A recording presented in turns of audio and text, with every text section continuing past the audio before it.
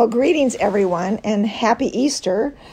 I can't believe that we are still not meeting. It feels like it's been so long since we've been together. And I'm really missing Wednesday mornings. I was just thinking today, there's so much about Wednesday mornings being together that I am really sad not to be enjoying. I'd say the first one was the delicious breakfasts that are prepared when I walk into church on Wednesday mornings. And I thought, I miss seeing everyone talking on the patio. I miss talking on the patio. I miss Christina's chimes to get me to stop talking on the patio. And as we go into the sanctuary, I'm missing that cute little Yvonne trying to shush us to get us to be quiet as Christina starts. I even miss Christina falling down the stairs. Sorry, Christina, you're the one that made that so funny. Anyway, obviously I'm missing every part of it, but more than anything, I think I'm just missing our ability to be together to really study God's Word. So this is hopefully the next best thing, and I look forward to when we can do this together. Okay, so this week, the week of April 15th, we are on Galations 5:22 to 26, and I will read our passage, and in your study guides, if you want to read with me, it is on page 276. But the fruit of the Spirit is love, joy, peace, forbearance, kindness, goodness, faithfulness, gentleness, and self-control. Against such things there is no law. Those who belong to Christ Jesus have crucified the flesh with its passions and desires.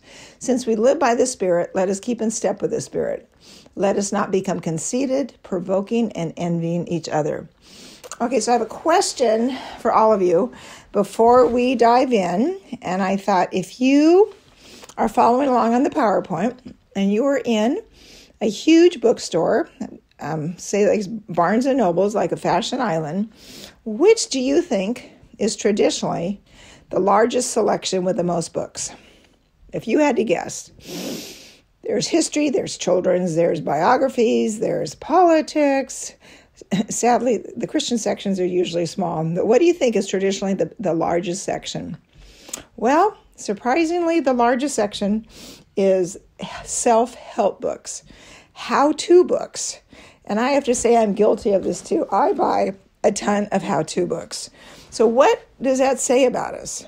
I would say as a culture that we're always trying to prove ourselves. I know some of the many that I have bought over the years, how to be a better parent, how to be a better wife, how to be a better cook, and on and on and on. And hopefully as believers, we should all be wanting the how-to book on how to grow as Christians. Well, happily, Galations 5 is that how-to book for us. In fact, Tim Keller says that this passage that we are studying is the most crucial passage in understanding how to live the Christian life. He says you can't understand the Christian life if you don't understand Galatians 5. So in studying this, I realized, there was a lot that I did not know and a lot for me to learn. So I hope you guys learned some stuff from this too. So in these past weeks, we've been learning about salvation. Well, we've known that Paul was very adamant about the Galatians knowing that they are justified because of what Christ did on the cross. Paul was passionate about exactly what we celebrated on Easter. And Paul was so mad at the Galatians for trying to add good works to what Jesus had already paid for on the cross. We are saved and justified. And today, we are looking at our sanctification. Okay, another big word. What is sanctification? This is the process of growing and becoming more and more like Jesus. And Galatians is our how-to book, how to do that. At different times and different seasons, I will say in my quiet times that I will write down goals every Monday for the upcoming week. It can be how many times I'm going to walk, the thank you notes I'm going to write, what relatives that are out of town that I'm going to call. And I realized in studying this the last couple weeks, I thought I should have had one overarching goal every week to become more and more like Jesus. But how do we do that? Well, Galatians is saying it happens with the fruit of the Spirit. So in front of you is the list of the fruit of the Spirit. And I'm sure a lot of you have memorized this.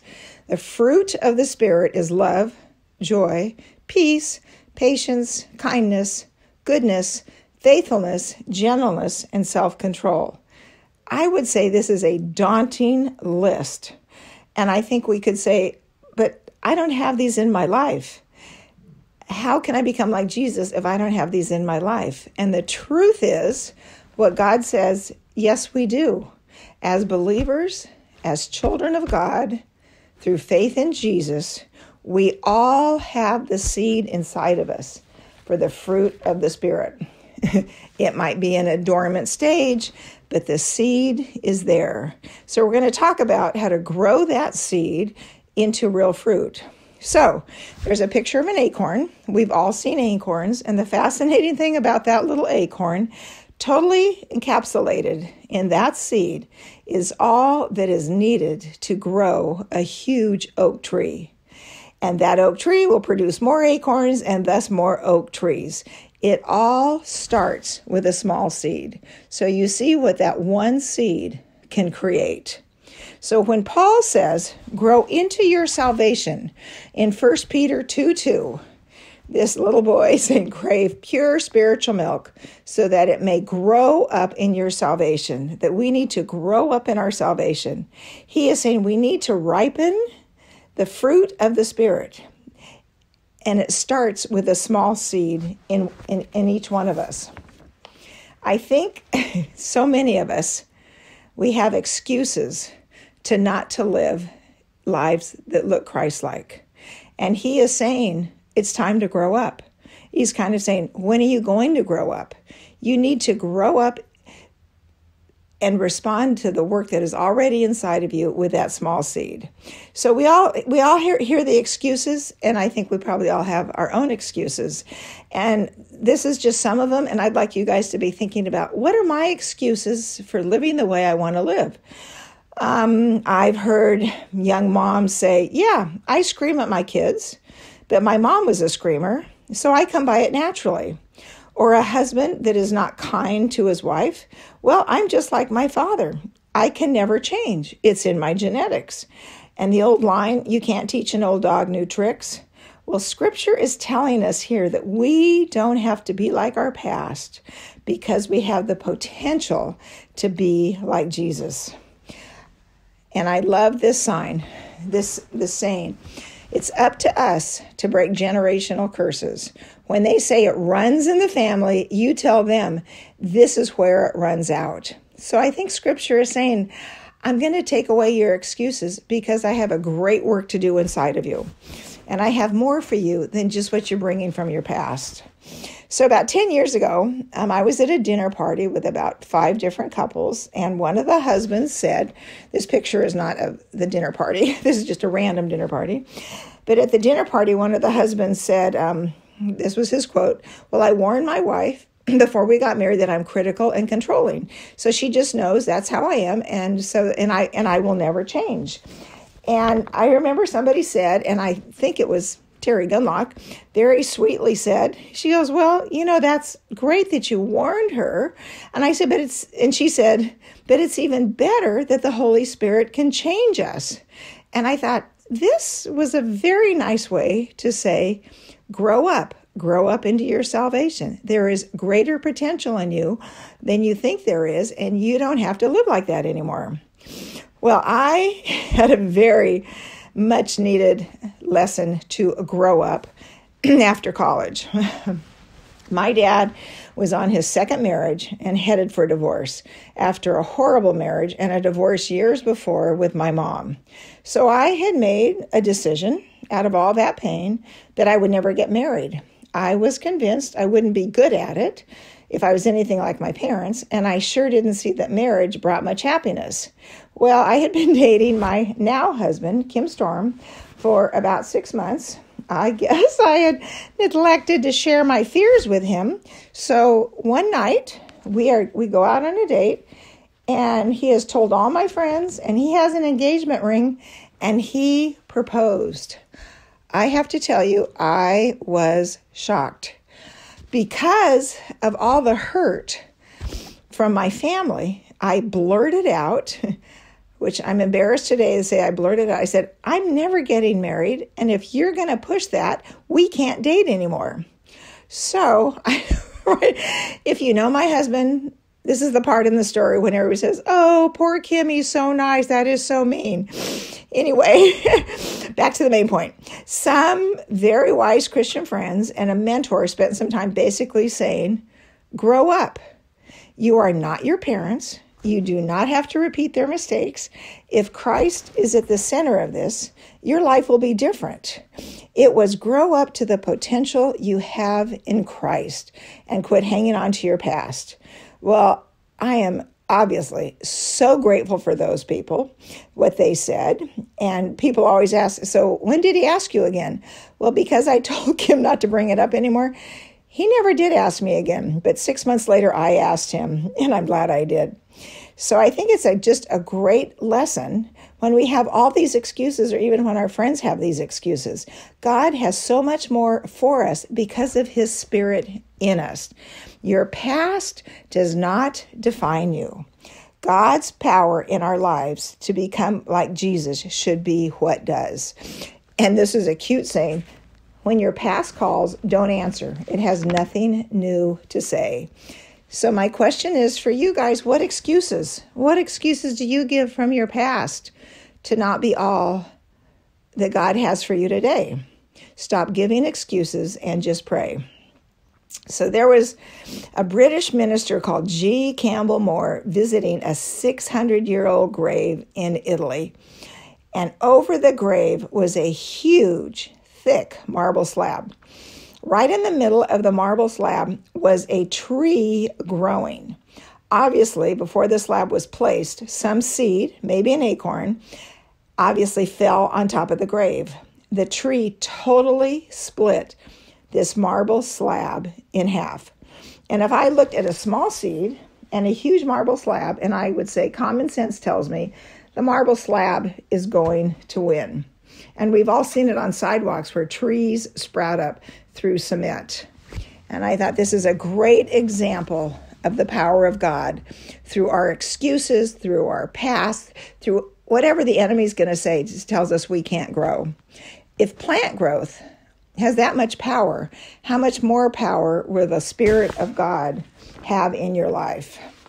Basically, we are without excuse. God's vision for each one of us is so much bigger than our own. He has set up and provided the means for us to experience all of his love, joy, peace, patience, etc., etc. But how? Well, absolutely not on our own. Just like our justification, we do not achieve this with our own good works. The way he says to do it, which is the title of our Bible study, abide. The key to understanding this is why Paul uses the metaphors he does with fruits, seeds, branches in the vine. We abide and we are grafted in to the vine, which is Jesus. Fruit is the natural product of life. Why does a tree bear fruit? Not because there's some law of nature that says it must. It bears fruit simply because of the life within it, rising up from the soil and water that fed its roots and flowing in the sap through every branch and twig. This is a beautiful picture of how connected, how grafted in we need to be to Jesus to soak up his life into ours, to take in those nutrients to produce his fruit. And I think John 15:5 illustrates this so beautifully. I am the vine, you are the branches. If you remain in me and I in you, you will bear much fruit. Apart from me, you can do nothing. I think we so need to remember that. Apart from me, you can do nothing. Sanctification is God producing in us what we can't produce in ourselves. So what Paul is talking about when he says fruit, it is Christian character. It is not our achievements. Character is sadly greatly undervalued today in so much of life. We'd rather work out our best techniques, formulate successful strategies, and celebrate performances. Kind of exactly what I've always looked for in my how-to books or I write down in my weekly goals. We look on the outside and assess people by what they are doing, and we pay much less attention to what kind of character they have. We need to be careful not to confuse fruit with achievements. Our culture, Orange County, they're so focused on achievements. We need to be looking at the character. Fruit is about a change much deeper. It is a true, radical heart change. But our part is to remain in him. John 15 says, my words need to remain in you. We need to drink in God's word and let it permeate our lives, not just for knowledge's sake, but to truly change us. I love the line, we take in God's word, not for information, but for transformation. And there's a great book by Eugene Peterson called Eat This Book. Well, I love the title as it gives a picture of how life-giving God's word is. He says we are to live out the scripture in response to reading scriptures. It means through our reading, we are letting another have a say in everything we are saying and doing. It is saying that being in his word and taking it in is what changes us. As branches, we receive life from the vine by eating his book and obeying. And like any relationship, we communicate. We communicate with Jesus through prayer. Through time with him, we grow in our love for him and our love from him. Reading all he has to say to us personally assures us of his undying love. And that love naturally flows to others. And John 15 says, if you obey my commands, you will remain in my love. So we see obedience is part of it too. So let's look at all that abiding means. If we abide, we receive God's nutrients to produce the fruit in our lives. So abiding is taking in his word for true heart change, communicating with him, prayer that involves both talking and listening, hopefully more listening than talking, obedience to what his word is telling us, and fellowship with other believers. So it is this utter dependence that enables us to draw from him the power essential to become more and more like Jesus to produce fruit. This radical dependence is hard for us, not just as sinners, but as Western thinkers. We all think that we are responsible for our own success and happiness. And it's only this connection and its production of real fruit gives us true happiness. I mean, think about yourself. Really, if you had love, joy, peace, patience, goodness, kindness, faithfulness, and self-control, what would your life be like? What would your relationships be like? Everything we do is a reaction to others, should be an overflow of our experience of God's love. Life would be so wonderful. So how do we know if what we're experiencing is the fruit of the Spirit or just a natural tendency we have? Well, I have a good test for this, so we won't fool ourselves. I'll give you a personal example. When my husband started teaching the Enneagram about 25 years ago, I took the test, and I came out as a 2. Well, if you know the Enneagram, the 2 is labeled as a helper. In reading all the other numbers, I thought, 2 sounded like the best one. Helper sounds more Christian than enthusiast or a reformer. And I said this to Kim. I said, I think 2s are the best. Yeah, that's a picture of me, except there would be a 2 on that podium. Well, then he continued to say, he said, the downside of 2s is that they can be prideful. I had just proven that. I went, whoops. So my being a helper is not evidence of any fruit because it did not come with the other qualities listed. Jonathan Edwards says, if you want to know if these changes are from the Spirit, see if they are all working together. There was no love or gentleness with my being a 2. There was just pride. And this is why Paul says fruit is singular. They are all part of one. They work together. They all have to be rooted in love. Look at 1 Corinthians 13. No matter what I do, if I have not love, I gain nothing. Tim Keller says change is symmetrical. If you are kind to your workers but scream at your kids, that is not real fruit. If you boast that you have self-control but you have no peace, that is not real fruit. We all have certain temperaments that we'd probably have if we weren't Christians.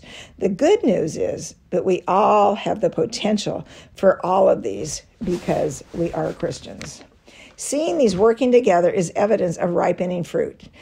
Our patience should be based in love. Our self-control should be based in joy. These qualities are all relational too. They aren't about me, but they are how I react to others. And I think these are good questions too, to ask. Is this the fruit of the Spirit? Am I growing in my capacity to love those around me? Mm-hmm. Am I learning to navigate conflict more lovingly? The true test is, are we growing in our love for one another? Ask yourself these questions. This is all a result not of our temperaments, but a byproduct of life-giving connection to the vine. And our goal should be to have all of these qualities of the fruit of the Spirit. And the truth is, we all have the potential for all of these qualities in the fruit of the Spirit. So when we look closely at all the character qualities and see that none of them can be in isolation from the others, we might see that we are in far more need of His Spirit than we thought, which is good information. Okay, John Stott, a fabulous theologian and a wonderful author. He had written so many great books, and he's passed away. He prayed every morning for God to produce and ripen every part of the fruit of the Spirit within him. And it hardly seems surprising that many people who knew John Stott personally said he was the most Christ-like person they had ever met. And I've known two people that knew him personally, and that's exactly what they said. They'd never met a more Christ-like man. God answered his daily prayer by making the fruit of the Spirit ripen in his life. So the seed with all the potential for us to become like Jesus is already inside of each one of us as believers. That is an amazing truth. It also rips away any excuses.